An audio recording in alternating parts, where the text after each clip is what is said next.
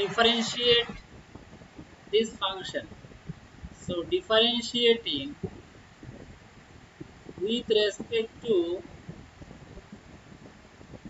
x, then here will be ddx 3 outside, ddx of x to the power minus 2 by 3 plus 4 outside, ddx of x to the power minus half minus ddx of 2, this is constant so it will be 0.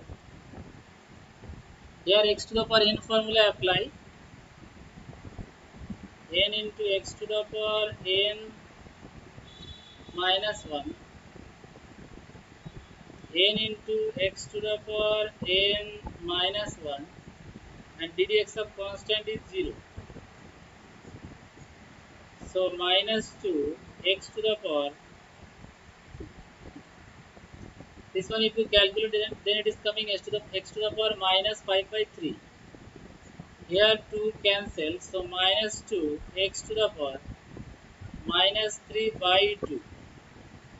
So you can write minus 2 by x to the power 5 by 3 minus 2 by x to the power 3 by 2. These two are the answer.